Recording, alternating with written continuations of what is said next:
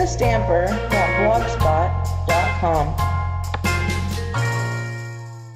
Hi beauties, are you ready to get dirty? Look at that. Well, I'm having fun and I am getting dirty. So I wanted to show you a technique here. And what I've done is I've taken some hand sanitizer and I've taken my re-inker and I've dropped about 10 drops into the hand sanitizer. And then I sealed it back up and I just gave it a shake there, and I've got now some Old Olive alcohol ink in here.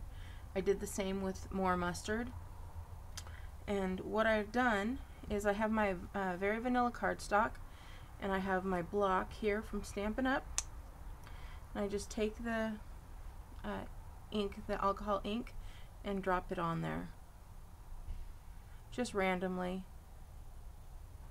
wherever I'd like. Okay, then I'm going to take it, I can move it around if I'd like, but I'm just going to take it there, stick it right on there and push hard.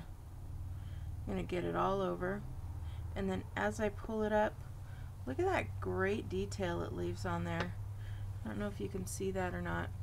But then I take my heat tool and I heat it all up, and that evaporates the alcohol and it leaves that great texture there, those lines just going everywhere.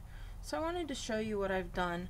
Again, this is Old Olive, and then I did one in more mustard earlier and I let it dry, and this is what it came out with.